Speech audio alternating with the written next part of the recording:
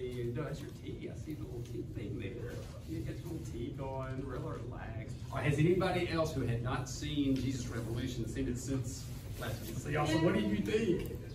Wasn't it wild? No, you were supposed to go today. So y'all both saw it? Awesome. Did you like it? Did you think it was weird? Did you think it was, is there any thoughts?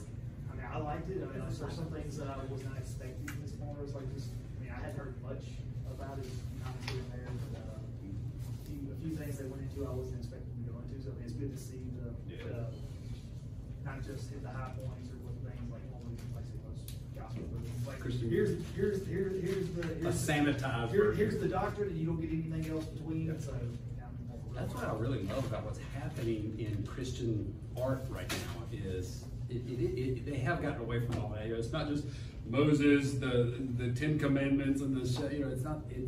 It's a lot more real. Yes, ma'am. I listen to Christian podcasts because I drive forever, and he's sarcastic, and I love him because of that. But he had made a thing about the Jesus Revolution and Mormonism, like a connection. Yep. And I just didn't know if y'all knew about that. Oh, or the if Jesus that was, Revolution. I know about the Chosen's, all its connection. Or maybe it was to Chosen. Maybe it was the Chosen. Yeah. But I could just be thinking Jesus Revolution too. I didn't know if y'all saw any of that in there. No, there's definitely a connection with the Chosen and the Mormons, only in the sense of this. There are some folks that are Mormons that are on their staff and stuff, and they use a lot of their, one of their sets was donated to them by the Mormon church, so they go up to Utah to film a lot of it. And so it created all these conspiracy theories. There's really Mormonism going on. I mean, I test everything on there. I don't see any of it in the Chosen. But I haven't seen any of that related to the Jesus Revolution. Have y'all?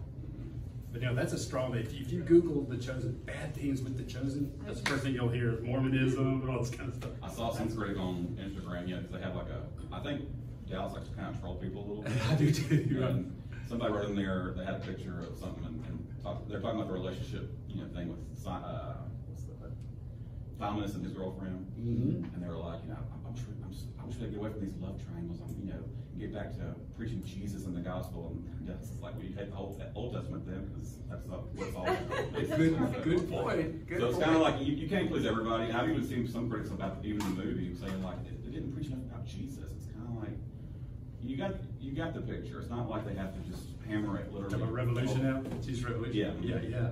I know, I've heard some folks say that too, a little bit of criticism on that. And I want to go to church every day, you'll hear that. Right. This is different. It's different, it's built for a different audience, and I really, really appreciate it. I really appreciate it, because it's opening the eyes to people who will not darken the door of a church, which I think is a good thing. Again, as long as it's theologically sound, and not to mention this, it's a love story.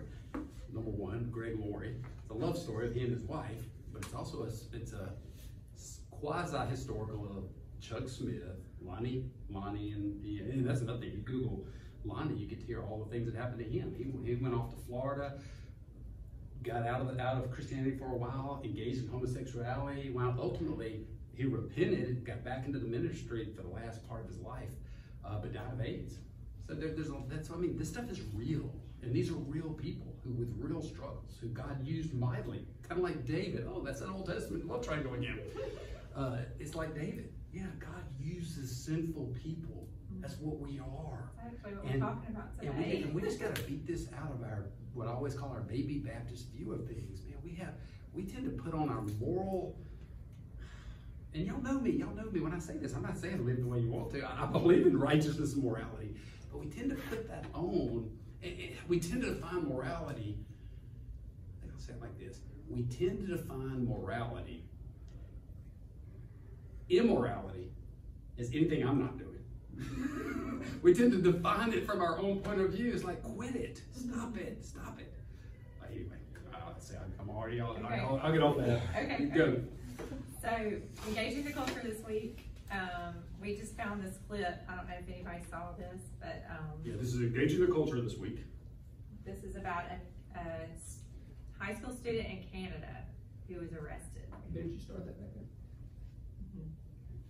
Yeah, did anybody see this? I think it was on Fox News. This one. Okay, maybe not. Might need to refresh it.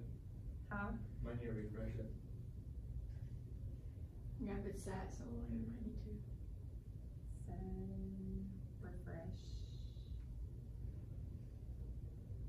trying to skip the commercial for y'all, but they always find a way. YouTube. Yeah, you're always gonna get a commercial. And we gotta scroll too. Yeah, we didn't test any of this today. Well, I thought it popped right up, so I thought it was gonna work. Like the emails come out and I'll go back in it again. Okay. You guys, my aunt swears by this. It's completely transformed her life. All of her friends and family are freaking out over There's your it because she's commercial. been dropping 13 pounds week after week. She found We'll be out. talking about weight loss today. Cut it from a video, and it's so effective. It's even been featured on multiple news outlets, including NBC. Not many Americans pay attention to Canada. The entire country could disappear and it wouldn't make the nightly news here. But we watch what's happening in Canada because it's fascinating. How does such a nice country become totalitarian so quickly? Are there lessons for us? Well, for example, a high school student in Canada has been arrested for declaring that men and women are different. Josh Alexander attended St. Joseph's High School, Catholic high school in Renfrew, Ontario. He was barred from school from the grounds for saying that God created two genders, because that's kind of a Christian precept, but also common sense. When he showed up for class, police arrested him. You can see it on your screen right now. So we thought it'd be worth talking to him, and now we are. Josh Alexander and his lawyer, James Kitchen, join us. Thanks to you both for coming on. Josh, first to you. You were arrested because you showed up on campus at a Catholic school for saying that men and women are different. Have we overstated that? No, that's exactly what happened. There was a lot of steps that it took to get to that point, but female students complained to me, and they said they were concerned because males were using their washrooms. This turned into a debate at the school. You gotta stay over about things. Stated my opinion on. It's back. Yeah. The gremlin's back. Just remember, it did this like several months ago. They removed me from the building for the remainder of the year, and when I attempted to attend class, I was arrested and charged. Did you point out that this is a Christian school and that this is like a core Christian idea because it's like in the Christian book, which some call the Bible? Yeah, absolutely. I actually tried to have that discussion with my administrators, but they refused to do so. Mr. Kitchen, my apologies, by the way, on what's happened to your, I think, great country. What's your recourse legally in Canada? Well, it's limited, of course, because our Constitution is much weaker, and because there seems to be culturally and legally much less respect for individual rights and freedoms, and much more interest in, government having the kind of power to do what it wants. But there is recourse to the Ontario Human Rights Commission in this case. We think there's been religious discrimination on the basis of Josh's Christian religious beliefs, so we're going to file a complaint to the Ontario Human Rights Commission. And there is recourse through the board itself as far as appealing these disciplinary decisions, and we hope to explore that as well. I mean, Fidel Castro's son takes over your country and all of a sudden it becomes Cuba? Like, it's just shocking. Josh, quickly to you, the police officers who arrested you, a high school student, for quoting the Bible in a Christian school, must have been ashamed of themselves, I would hope. Did they seem embarrassed? I wouldn't say so. I've had a lot of experience with police over the last couple of years, just through the Freedom Convoy and other events like that. And the police state is quite embarrassing in our country. So no, there was no different response from them. Are you going to continue high school? I'm certainly going to try to. I would hope that my personal beliefs wouldn't exclude me from an education, but it would appear that's the way it's going to be. It's an unbelievable story. I hope you'll both come back. Thank you. Josh Alexander. Isn't that wild? Isn't that wild? Just the reason we did this is engaging the culture. Man, that's a high school kid engaging the culture. If you, by the way, if you've seen Jesus Revolution, do y'all know how this is one criticism I had of Rumi? Jonathan. You're not allowed to have a grip. I'm just kidding. Yeah, this great kid criticizing the actor Jesus. No, the criticism, not my criticism, but it's criticism from what I've heard is a light criticism. The idea that he's like in his 40s. Do you know how old, what's his name? Frisbee was? Oh, excuse me, let me go back. I forget how old. Frisbee was probably like 22, 23. Oh, really? Do you know how young Greg Laurie was? He was 17 years old. He was in high school. So the agent, that blows your mind when you see what you saw in Jesus Revolution, and then you adjust, because the actors are all older than what they really were. When you adjust what they really were. Anyway. And Kelsey Grammer is older. Yeah, Kelsey Grammer was much older. Was in his 40s. Yeah, Chuck Smith was in his 40s. So anyway, I only mentioned that because you see this guy, this is a high school kid. It's a high school kid. He's a peculiar person. Who's a peculiar person. Isn't that cool? We just showed a video of the guy in Canada. No, you're good, you're good. You didn't change your clock, I know what you did. No, I didn't. I went to bed after midnight too, so. So how are we supposed to continue to indoctrinate this young child if he's not in school to be indoctrinated? I know, it's a paradox. It is a paradox. Normally they try to arrest the parents for not having their kids in school. Yes. Right. Now they kick them out. What about the Catholics? I would say, where's the priest or whatever who's head of their church? Yeah. It's you hear of, they're called Anglicans, right? I got Anglican? that word right? There's like, the Anglican is changing to be like that, and they're actually, I forget his name because I'm terrible with names, but he has a really nice accent in England. So I can remember, but he was saying stuff that lined up with like what Protestants believe, and he was basically saying that like, you have these people that are trying to change the Bible, and it's like, it's been like this for the past 2,000 years and before. Like it's not that we're bigots or anything like that. It's like, this is just the truth. This is, and he did it in a loving manner, and he's an Anglican. So it just kind of goes to show that it's not just Protestant. It's not just that. Like it's trickling down and everywhere. It's all over the place. Yeah, a lot of the podcasts I listen to, there's a story on Canada every single week. Canada is, it's wild what's happening in Canada right now. Canada's fallen. It is completely fallen. It has. Probably beyond any kind of repair. I mean, it's To so jump far. in with what you just said, I think what we're seeing is, and it hit me last night, I think what we're seeing is we're seeing a separation of a cause and effect with regard to logic and with regard to reality. I mean, we've already been told to deny reality, but when Mohammedanism took over back, whatever, 12th century, whatever, part of Mohammedanism was to separate cause and effect. And I thought, how do you do that? We're seeing that right now. Boy, That's and postmodernism, right? We could get off into so much stuff here, but you're right. If you watch the news and all, think of it that way. It's a separation of cause and effect. You get these ultra radical socialist liberals arguing for fill in the blank, whether it's abortion, whether it's drug use and all that kind of stuff. Well, there is an effect. Common sense rationality goes, oh, crime is spiking, teenage suicide is spiking, female suicide, eating disorders, massive depression, especially among young females. You ask the same question to them and then go, well, then we need more marijuana, more. There's a complete disconnect from cause and effect. That's exactly what it has done, and it's amazing how it has permeated the reasoning, especially of our younger generation. It's amazing. When I was still MC, that is the default, younger generation, and I can't argue that. But somebody just said it a minute ago. It's every generation. The adults are condoning it. You're right. Yeah. You're right. And so, That's what's But you know what I different. think the difference is? I think the young generation are being indoctrinated and falling for it. This is my more conspiratorial side. The older generation knows exactly what they're doing. They know what they're doing and deliberately disconnecting the two because they want to change culture. Wow. You also feel like they're gaslighting us. Probably. Yeah, keep going. Okay, so one more engaging the culture. Y'all might have seen if you're on my Facebook, I posted this. I know Hillary has. This is my neighborhood. As you enter close to our house, there's a cross in the common space, and every year a little family, the Wilkersons and their kids, decorate this cross. It's their like a family tradition in our neighborhood. And they forgot to take the cross down during the pandemic, so it stands all year long, but at Easter they decorate it. And so it just struck me, I always leave the neighborhood that way, and so every morning I'm like, oh, and then it made me think of Dr. Heiser's cosmic geography, if y'all were with us when we studied that.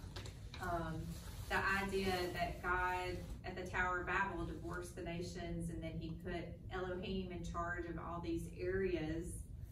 But we are God's people, and we are staking a claim of cosmic geography.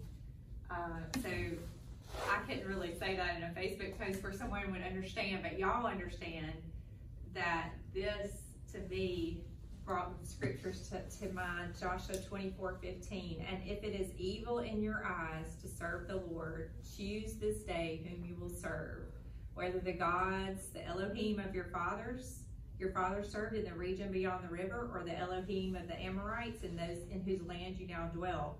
But as for me and my house, state the claim, but as for me and my house, we will serve the Lord. And then also, this time of year, Philippians 2:8-11, and being found in human form, he humbled himself by becoming obedient to the point of death, even death on a cross. Therefore God has highly exalted him and bestowed on him the name that is above every name, so that at the name of Jesus every knee should bow in heaven and on earth and under the earth, and every tongue confess that Jesus Christ is Lord, to glory of God the Father. And there's your cosmic geography. There's your cosmic geography. On earth, in heaven, on earth, and even under the earth. One day we'll stop and go back to that cosmic geography and maybe spend 1 week on just what the examples of cosmic geography in the Bible. But that is cool. What are you going to say on that? I think I'll do it. All right, so that was engaging the culture. So our neighborhood family engaged the culture by throwing a cross out there. This guy engaged the culture by being thrown out of school and thrown in jail. How have y'all engaged the culture this week? You're up. Anybody? Anybody want to share anything? Any interesting conversations? Anything happened this week?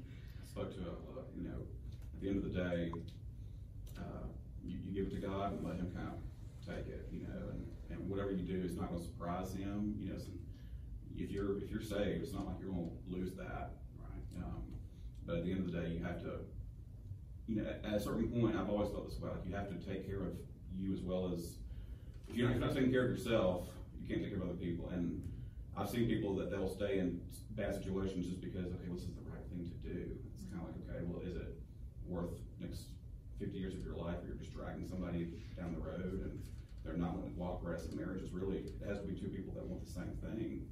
And if you're trying to talk to him and he's not listening, it's time to say, okay, how do we go from here, type thing, and really, bring God into that. Without, I'm not saying make any rash decisions, but this is kind of what what the revolution movie, like, this is kind of what real life is. It's not just black and white.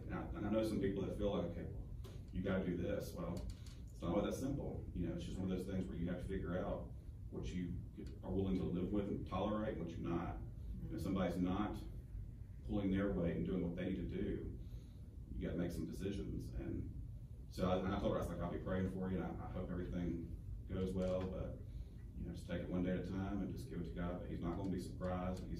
I've heard one speaker say before, not here, another church, they said you really can't disappoint God. God already knows everything that's going to happen, so it's not going to surprise him. And it's not going to be like, oh, I can't believe they did that. He already knows. So that doesn't mean he doesn't weep, though. Right, but at the same time, it does mean that he is still in control and that he can control every situation. But I don't know, it's just kind of one of those things where I hope that it was she seemed to be encouraged by it and everything. Because I wasn't telling her what to do, but just trying to encourage her. Just keep your eyes and ears open and keep praying.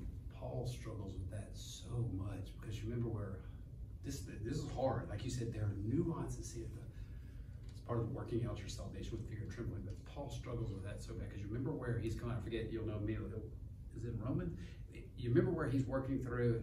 He's talking about the freedom in Christ, and then they says, then does that mean that we can sin as much as we want? He says, may it never be.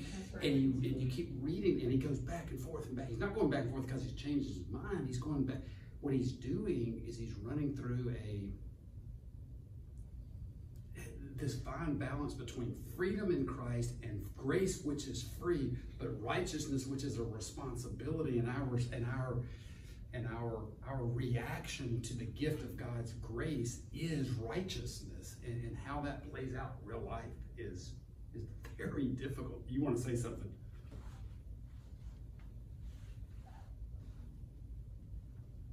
I I want to ponder out loud the word reconciliation.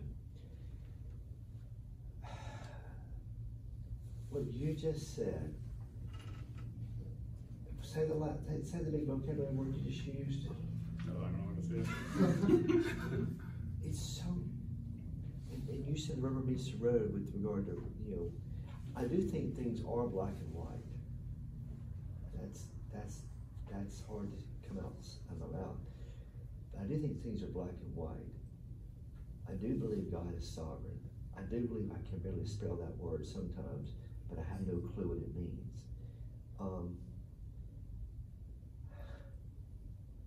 But and you mentioned earlier that God, Jesus died on the cross. I've heard that all my life. I don't think I've ever fully spent 8, 12, 2 days pondering that deeply and what that really means. And then you mentioned the word righteous.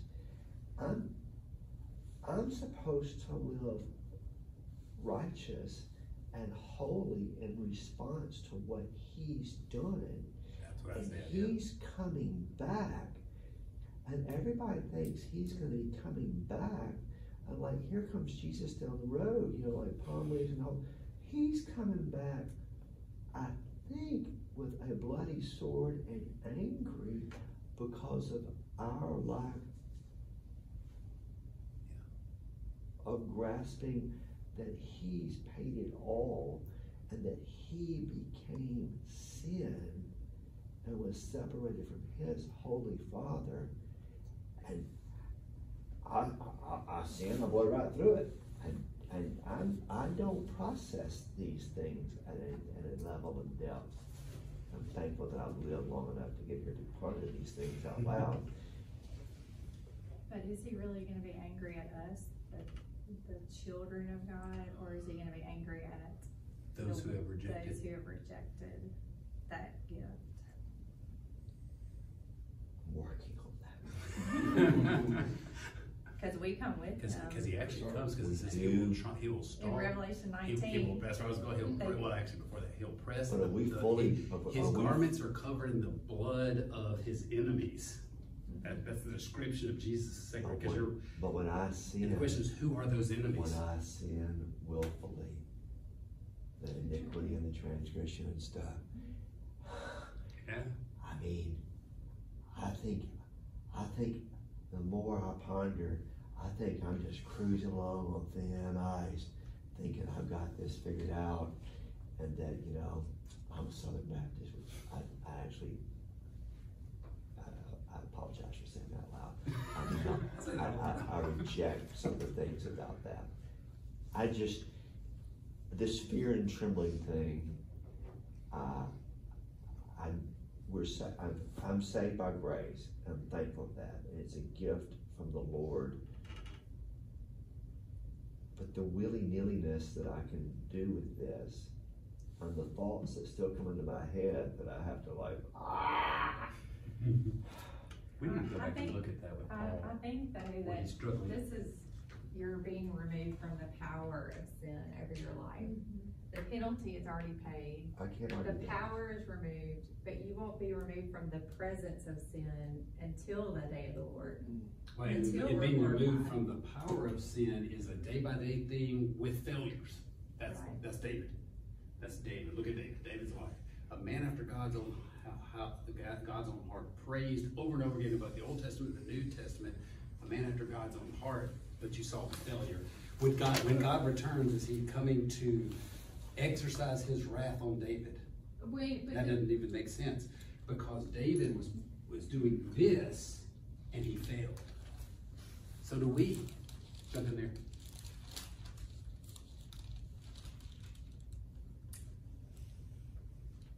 Okay. From my raised in Southern Baptist tradition brain. That's the purpose of a lot of our discussions. Go ahead. But I was always told it's like you put on your Jesus jersey or you put on the enemy's jersey. It's like that's who you're going to wear today. But you put it into perspective with the cosmic geography. So, and I think of it as like, okay, it says the kingdom of God. Jesus is the ruler. So like, I am no longer in this kingdom of darkness and death, right? Like, I've been raised again in life. I am a 16 weeks in Colossians. Creation. Like, I am legit not the same person. And that doesn't mean right when you're saved you're gonna look the same, because that's just ridiculous. Like, it could happen, Jesus wouldn't, but he wants to teach you. But I think what he was saying, what struck me, is that like when I do sin, I'm saying, nah, fam, I don't want that, I want this.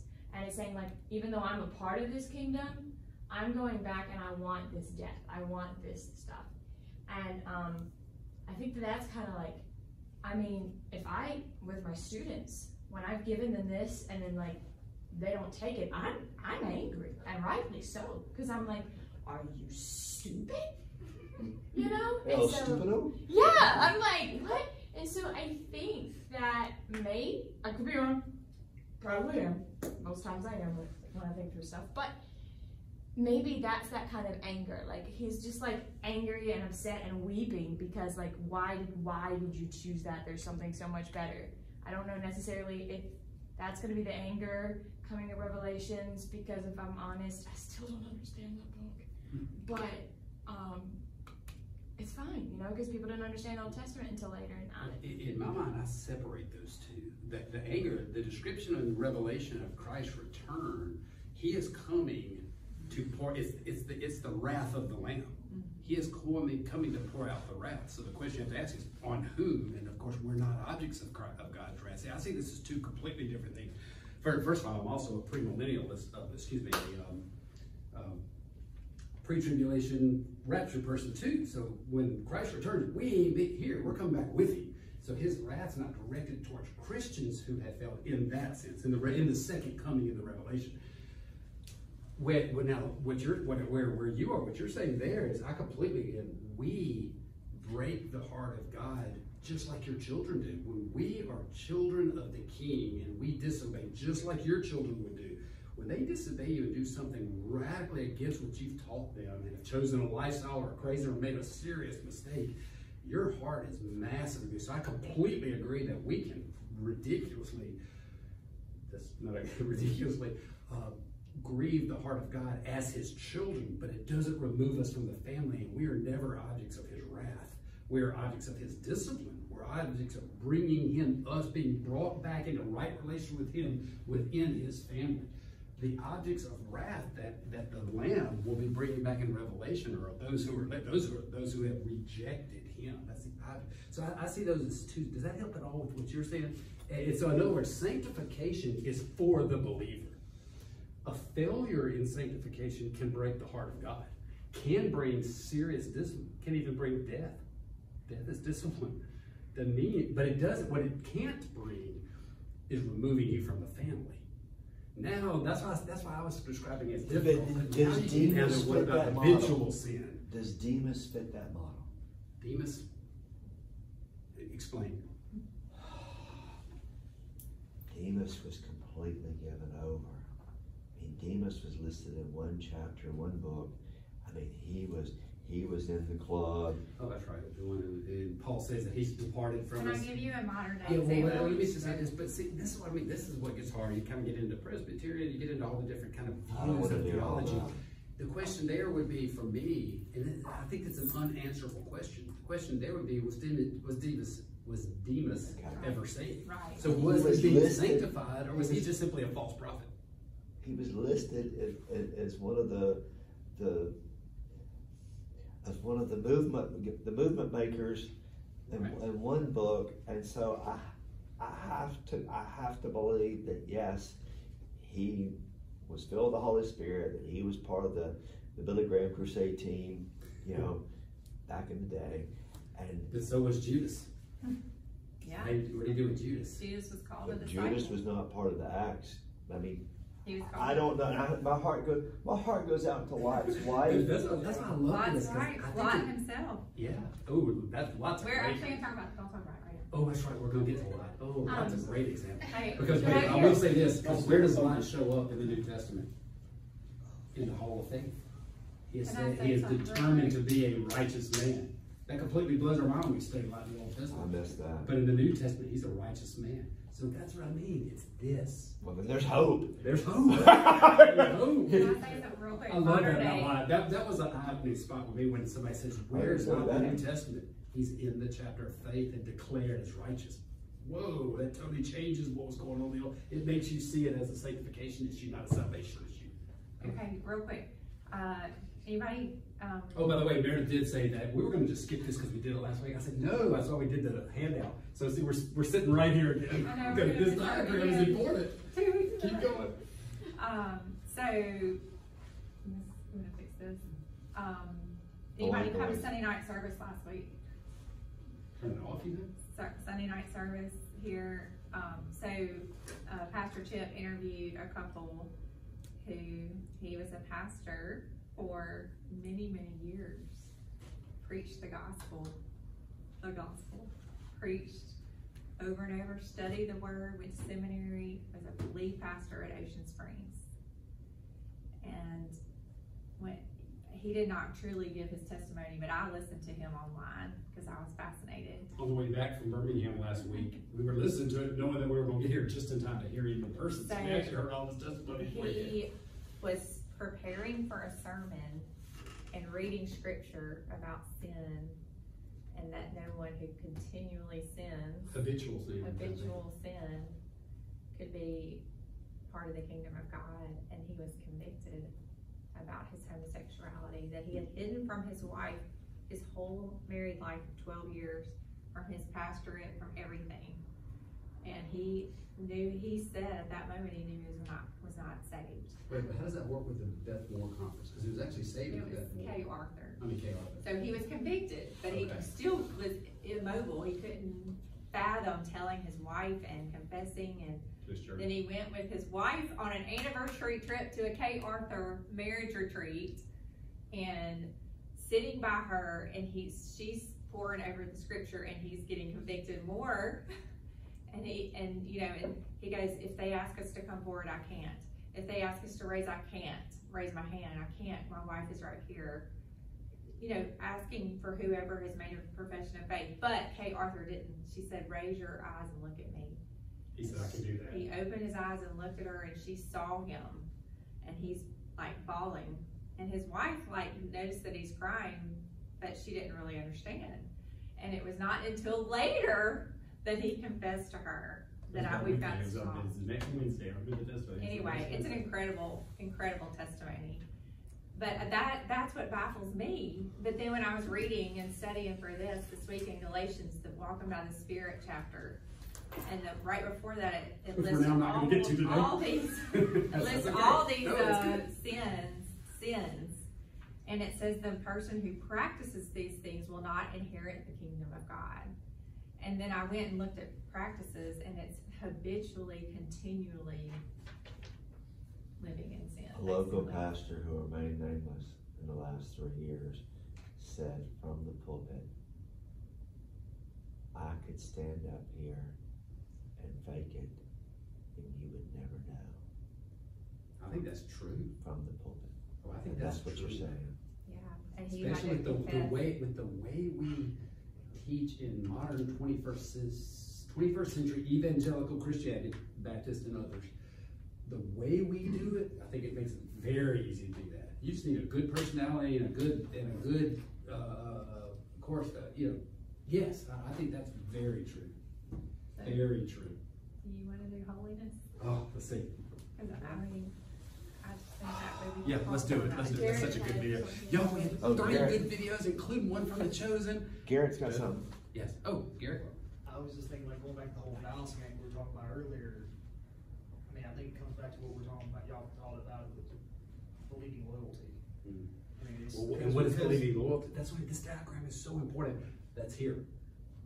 That's you stating that believing loyalty, which is what you were saying. Go ahead. I feel like to some degree, like we talk about Demas, and even thinking of maybe some degree life from The Chosen, or from the Life Frisbee. It's like I can't think that what was going on in that Jesus movie was him faking it. I feel like if that was actually happening, if that was historical, that was him being used by the Holy Spirit. But he did turn away from God. But then came back again. But came back. So I mean, I feel like there is an ability to remove yourself from. We have the ability to remove ourselves from God, voluntarily remove ourselves from God's family. In that sense, if we remove our loyalty and choose to follow, make that conscious decision to follow someone besides God. I mean, and that's, I know that kind of flies in the face of the once saved, always saved, but, and that's because, I mean, at least me thinking out loud, that's where my head goes. And, but ultimately, like Lonnie Frisbee, he did come back, where it's like, and like Demas would have had the opportunity to come back just like Lonnie did. Right. And Judas would have But had. we have that, God will not sit there and hold us in his family if we don't want to be there. Now his grace is sufficient. His grace is sufficient to cover anything, but we have to, once again, we can't remove our willingness to be covered by his grace. That's Absolutely. a great way of putting it. You cannot, God will not reject you, but you can reject God. Forsake. You can walk away. God will never reject a heart coming to him. His family, he wants you back. But I love the way he said that. Here's what Heiser used to always say. It took me a long time to understand this. When he's talking about Egypt, Moses comes down, they're worshiping the golden calf. You remember when it is the golden calf, where the earth opened up and ate up 3,000 of them? Yes. And so here's what Heiser always says. He goes, what he's talking about is when somebody asks him questions, this idea about elect, you're elect. Read into that New Testament, once saved, always saved. Elect. And what he says, I can tell you what, there are no Baal worshipers in heaven. In other words, and his point is what you said. In other words, earth opened up, ate 3,000 people. Those were Israelites. They were elect. He goes, but there are no Baal worshipers in heaven. They were worshiping Baal. Here's what he points, what you said, it's believing loyalty. He said that's his point, is that believing loyalty is what you place in God. It's the only thing you breathe. What's the only thing you do for your salvation is you have to believe. Faith. Yeah, faith. That's what it is. Faith. Don't Say use your believe, quote. because they Say your quote. Yeah. Hold on. Well, that's why I say the loyalty part. Yeah. Say your quote. Belief is the enemy of knowing. To me, so you can remember. That's good. That's why I always use the word believing loyalty. I have the word believe because when we teach this, what is John 3:16? If I don't believe, like we know John 3:16, you flip over 2 books and it's the demons believe and shudder. So that's why I always say English is what your enemy is there. It's not belief. If you look at the Greek, then trace it back to the Hebrew word out of the Septuagint, and guess what is mashed into all of the Greek and the Hebrew there? It's loyalty. If you do a word search on what that is, it's loyalty. That's what believing is. Believing is an English word. What it is your place. And it goes back to what you were saying. It's Colossians. It's God has taken you from the kingdom of darkness to the kingdom of light. When you placed your believing loyalty in him, you were exiting one kingdom, entering. It's all a battle. And human beings are both the pawn and the prize of the battle. We're the pawn being manipulated by both the dark world and being called by God. We're the pawn in this battle, but we're also the prize. And the question is, will you be the treasure of Satan, or will you be the treasure of God? Are you being brought back into the family? It is a spiritual battle built around loyalty. That's why y'all weren't here for those discussions of loyalty, but I agree. I don't like using the word believe either. That's an English word. It's not believing, it's believing loyalty. It's faith. The thing that comes to my mind that we've been talking about, it's in the New Testament when the guy who they said he was in sexual sin and habitual, they were like, you have to get rid of him. You have to kick him out. Yeah. And then the practice with the Israelites and the goats, there was one goat that they sacrificed to God, yeah. And then there was one goat that they said they put all their sins on and they kicked him out. Yeah, and because it's like, you're going to his domain. And so it's kind of like, push him into the wilderness, which was the domain of the spirits, so the lesser gods. If you reject being God's family and you're at the church, then the church discipline is you can't be on this holy ground. You gotta go. You're no longer in this kingdom. This is not your place. I'll give you one nuance for this, and I need to look at this a little deep. I don't remember if this was Heiser, who this was from, or one of the teachers on thing. I kind of liked it. I like this, but I'm giving you a disclaimer before I say it, because I'd have to look at the Hebrew. It was Greek, because it's New Testament. Anyway, I had to look at it to make sure of this, but this, anyway, let me just spit out what it was. The where it says, treat them the person in habitual sin, treat them as a non-believer, we assume that means to kick them out. And it probably does. This person was saying no. This person was arguing, not no. You do separate yourself from them. But what do you do to a non-believer within the church? Not within the church. What do you do to a non-believer in the whole world? You try to bring them in. You try to bring them in. So what he's saying the connotation is in the New Testament is you treat them as a believer. You assume they are lost and you bring them back to God. That's what the argument is. That's what it means to treat them as a non-believer. It means to literally look at them as they're probably, and that's kind of what we're saying. Habitual sin may mean that you're not truly giving your loyalty over to God. And so we, New Testament evangelical Christians tend to read that as kick them out. And so if you're hardcore fundamentalist, we're going to start booting homosexuals out of the church. Well, anyway, I can get off into so many things because you do separate shit. You don't swing the door open and condone a lifestyle. But what does God tell you to do to that homosexual? What does he tell you to do to that person struggling with alcoholism? And you too are once entrapped by sin. Yeah, yes. Forget a label. So what it means to treat them as a non-believer is you minister to them and you bring them back to the family, just like you would your neighbor who's an atheist. The invitation. Yeah. You're the invitation. You have to go back and invite them again because they're not really in the family. Isn't that cool? I just thought that was an interesting way of looking at that. But you don't carve out that space to say it's okay, you're fine where you Yes, are. You still got to repent. We have to hold righteousness. And I was going to say this, I've never had this thought before, but what's happening right now that we were just talking about at the beginning of class with the culture and the world, it seems like Satan is disarming us from being able to minister to people at that time. We're not able to speak truth to them and allow them to hear that because it's not proper, not accepted. Because it's not accepted. That's the end game of all smoke and mirrors. Because we do get. That's the whole Just reason another why it's missile happening. being thrown at our submarine. Yeah, we so quickly put we turn the gospel into a moral, exclusively into a moral structure. And it is. I mean, read Paul. He's constantly calling you back to righteousness. If you read all of his letters, what does Paul always do? The first half of the letter is talking about, it's always in some form of with the Ephesians, Colossians, all of them, 1 Corinthians. He starts with a theological, deep, hard to understand sometimes, theological explanation of what's happening in the unseen realm and the kingdom and the battle.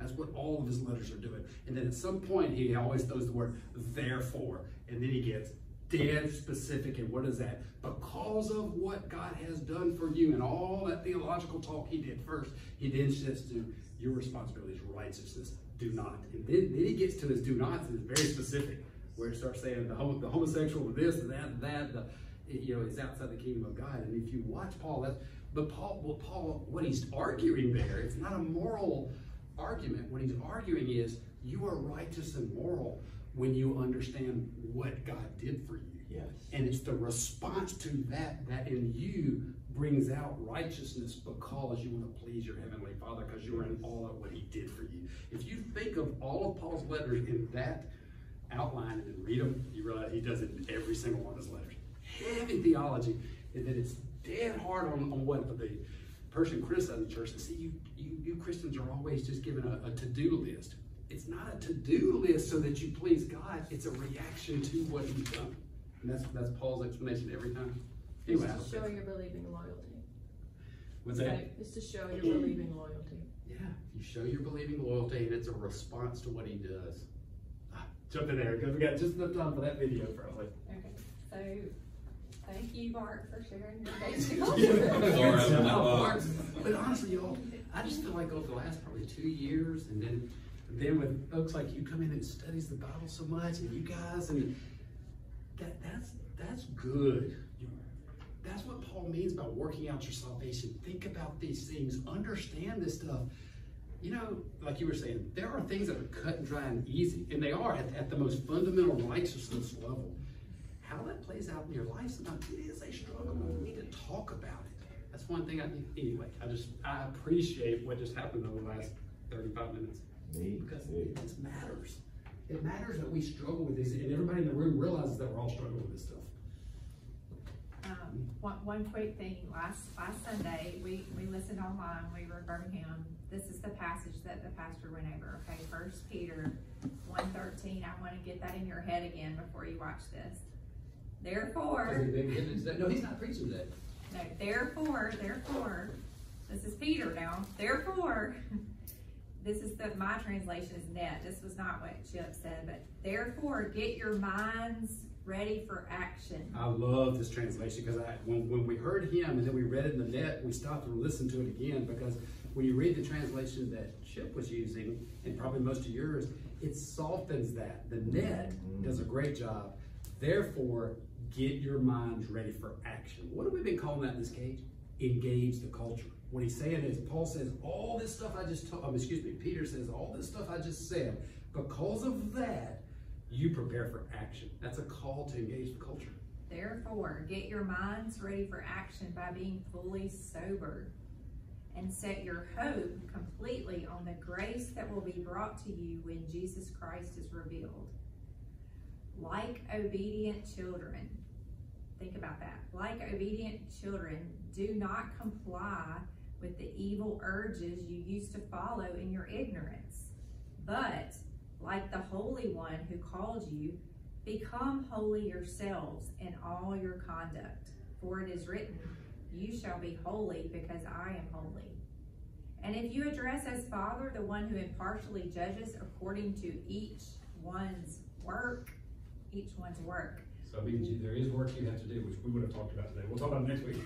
Live out your time on your temporary residence here in reverence or fear of the Lord. Okay. Okay, so all that that's the setting that we're going to. And the only word that we would say here is that holiness. That is such a spiritual word. We can't get our hands around it. This video gets your head around that.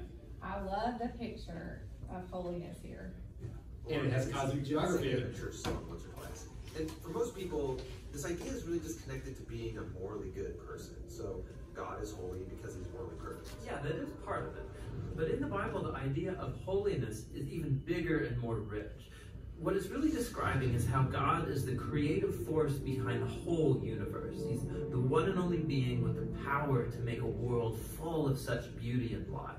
And so all these abilities, they make God utterly unique, which is the meaning of the word holy. So a helpful way to think about God's holiness is by using the sun as a metaphor. The sun is unique, at least within our solar system, and it's really powerful. It's the source of all this beautiful life on our planet. And so you could say that the sun is holy. And you can actually take this metaphor even further, in that the whole area around the sun is also holy. Yeah, because the closer you get to the sun, the more intense it gets. Yeah, exactly. So that very power and goodness that generates all this life is also dangerous. The sun, if you get too close, will annihilate you.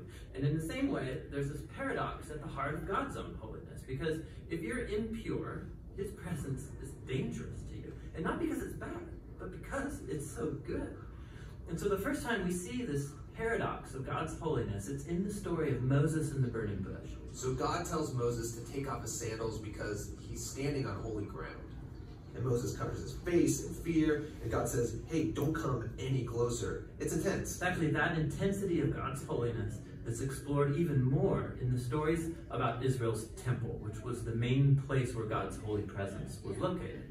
And at the center of the temple was this room called the Most Holy Place. It's the hot spot of God's presence. And whether you're an Israelite living in the land around the temple or a priest working right in the temple, you're in proximity to God's holy presence, which is dangerous. Yeah, this is a problem. So how's it supposed to work? Well, in the Bible, the solution is that you need to become pure. I'm going to ask Mary if she wants me to do this. We're going to pause real quick, me and Jackson right here. So he's talking about the temple. Think back, God set this up before the temple. We tend to think of the holy, holy of holies and all that here. Think back real quick.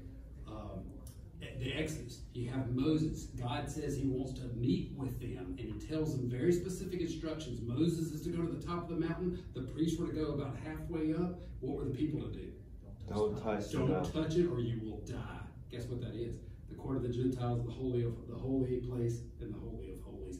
The mountain itself on Sinai was structured this way because there is a right way to approach God. And you do it the wrong way, And that's where the true fear of God, that's where punishment, that's where it's dangerous. I love to throw this in here because it's, again, 21st century evangelical Christians, we hear all of our Christians, we're subject to our Christian music. You read Revelation, what's going on? What are they flying around? What are the cherubim flying around saying? And we're subject to our Christian music. We think they're having a worship service. That's not what's going on. Do you know what they mean by holy, holy, holy? It's like it's a gigantic flashing light. Warning, warning, warning. This is holy. You better approach it quickly. It's a danger warning. It's not a worship service, not them saying that. It's a danger warning. You never heard that before?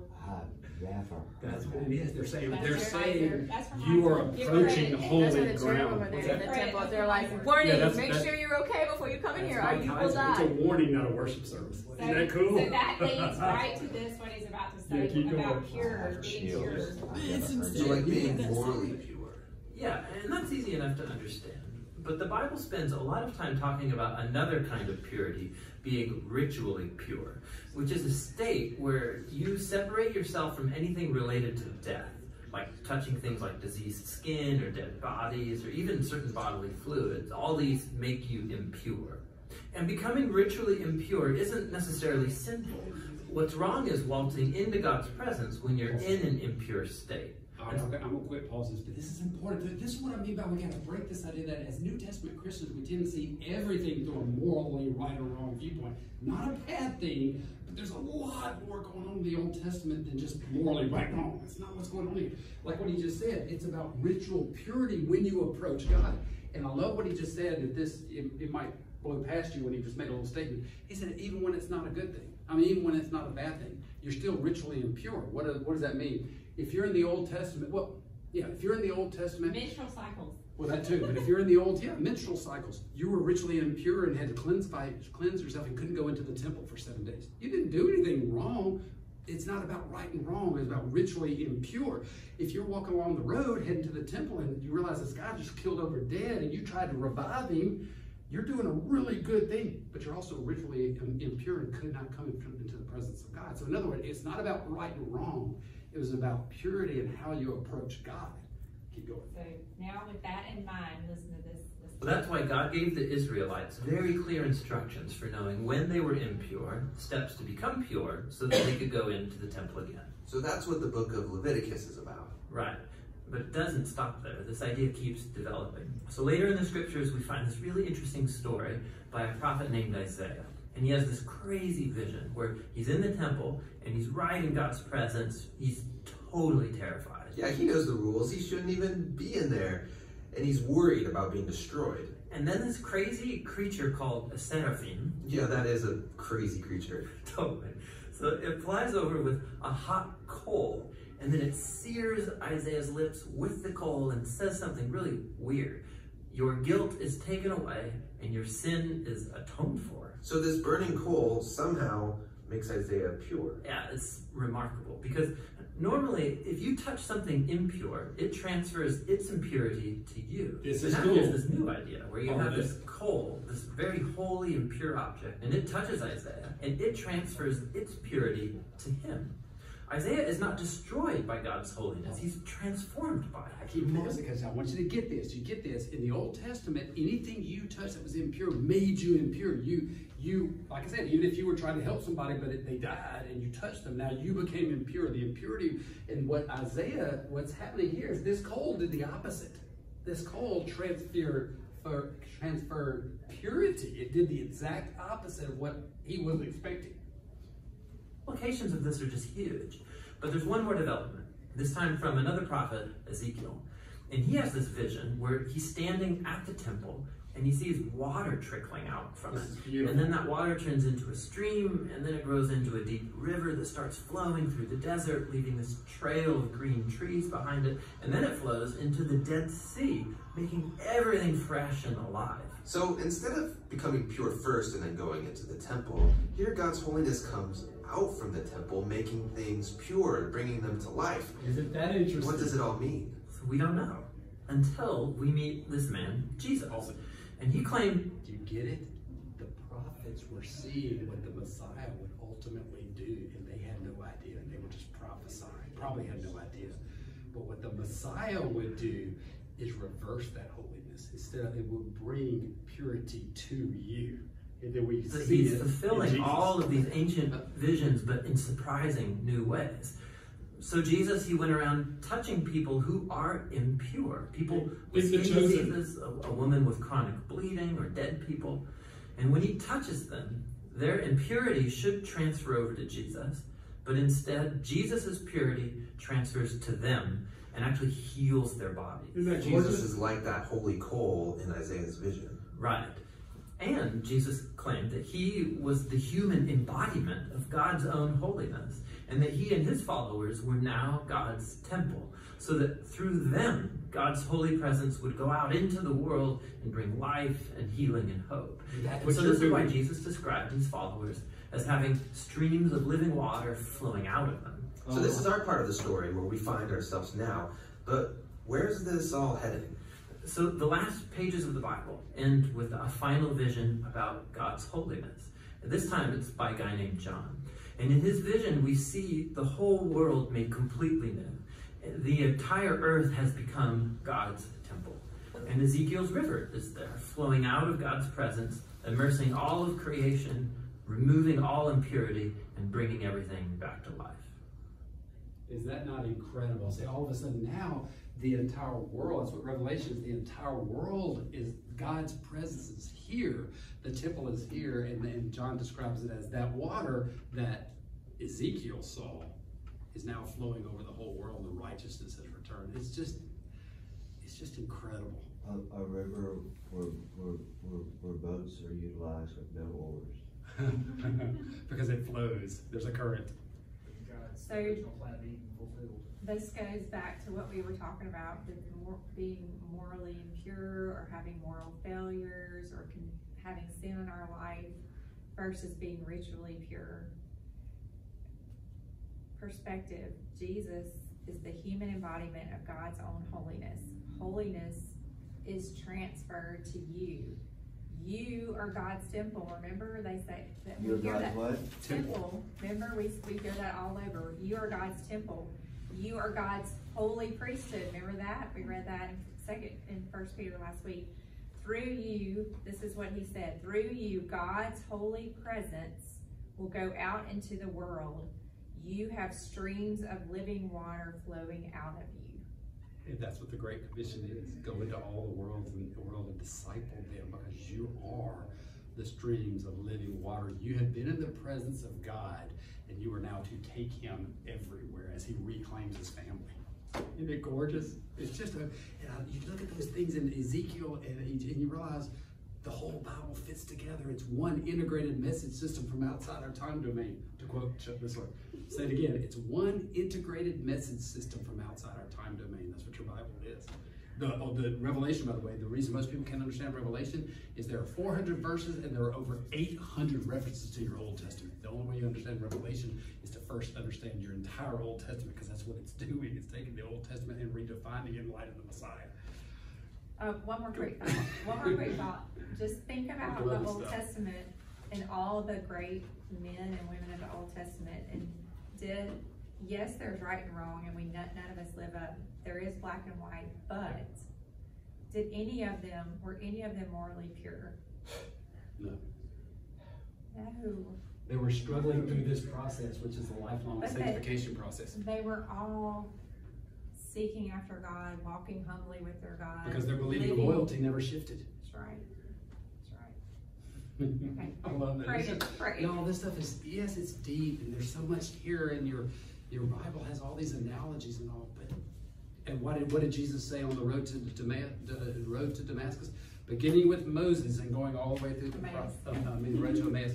Beginning with Moses and through the prophets, he explained to them how it's all about, and it's what your Old Testament is. That's why you don't separate the Old Testament from the New Testament like a lot of our young evangelical preachers these days. The whole Testament is gone. It is not gone. It's one integrated message system from outside our time domain. Dear Lord, thank you. It's just amazing what you have done and what you have given to us, and the depths. And we know this. We laugh at ourselves. Oh, we should.